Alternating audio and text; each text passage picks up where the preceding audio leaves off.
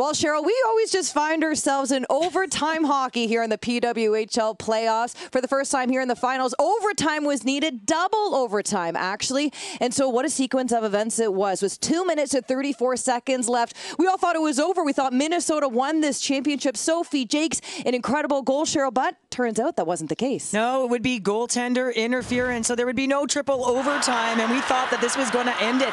Heisey, though, as she's driving the net, it is deemed with the central review system back in Toronto, as well as the official, that this was goaltender interference, because as Heisey is driving the net, she is on her way down. She's cutting it real tight with her edges, and she's going down, so it is deemed that she went in of her own free will. And that no goal is called. Erin Frankel wasn't able to move freely in her crease, so of course that gave Boston some much needed momentum, which they were able to capitalize on.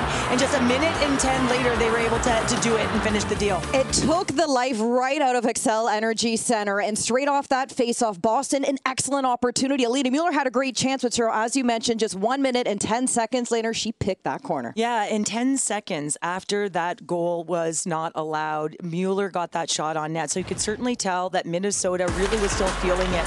And then, of course, a turnover happens up high, and it's going to be Shavzal, who's a brilliant job with the diagonal pass to Muller, who's really strong on her stick here. She said, I got to try and find a way to get this to the net. She used Jakes as a screen to beat Hensley. And man, oh man, it was a bench that went absolutely nuts, and it silenced Xcel Energy Center, a crowd that thought a minute and 10 seconds earlier that that team was going to hoist the Walter Cup, but Muller says, and they just leave. They exit ice quickly because they know that they got to get on a plane and get back to Boston for Game 5. Game 5 is needed. A big night for Erin Frankel as well. Her first shutout here in the playoffs, stopping all 33 shots she saw tonight. And so, at Game 5, it'll all come down to this. Who will be the first to hoist the Walter Cup?